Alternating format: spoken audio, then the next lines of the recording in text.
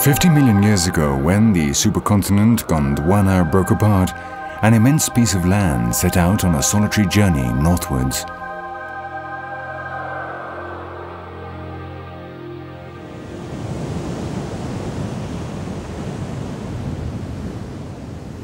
This enormous island that we now know as Australia would permit the survival of extraordinary, unique groups of mammals. The isolation of Australia permitted the diversification and expansion of a group which the placentary mammals did not allow to prosper in the rest of the world, and would also permit the survival of another group of mammals in clear decline, a group so old that though they are mammals, they lay eggs. As a result, Australia became the land of the marsupials and the monotremes, a world of different mammals unknown in the rest of the world. But its isolation would not last forever.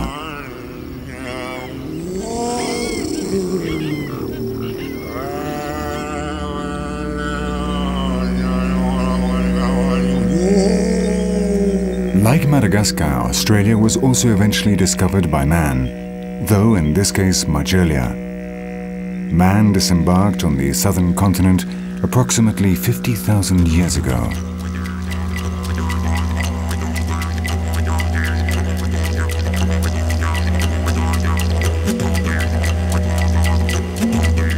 Those first aborigines proved to be respectful towards the nature of their new land. Their gods were reflected in the animals and plants of the Terra Australis, arousing respect and admiration which they skillfully transmitted in their paintings. Earth is the mother, and men who owe their lives to her venerate, respect, and protect her. That was the teaching of an ancient people which was passed on from generation to generation.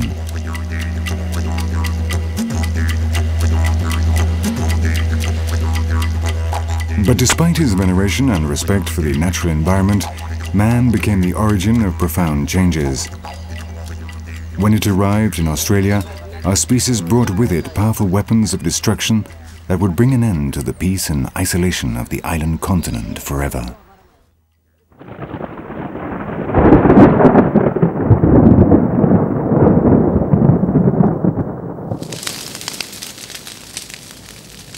Man learned how to use fire and acquired the destructive power of the storm and lightning.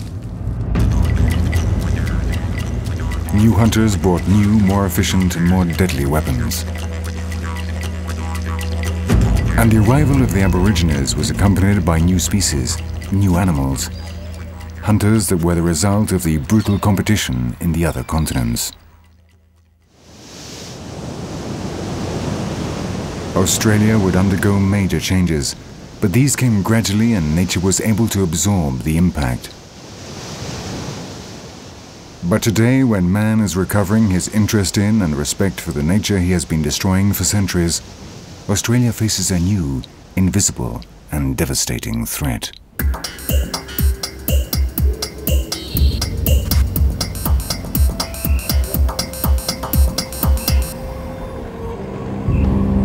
The world of modern man has an insatiable need for energy.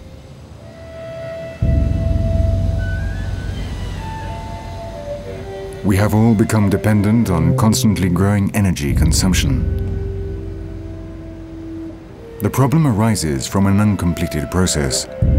Because we have learned to obtain and use energy, but we do not know what to do with the toxic waste generated by energy consumption.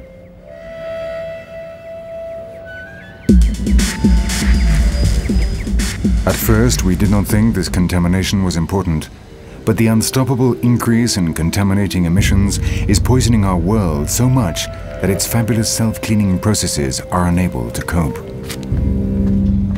Now the contaminating gases are changing the climate of the planet. And it is in places like Australia that we are starting to see the terrible repercussions this may have worldwide.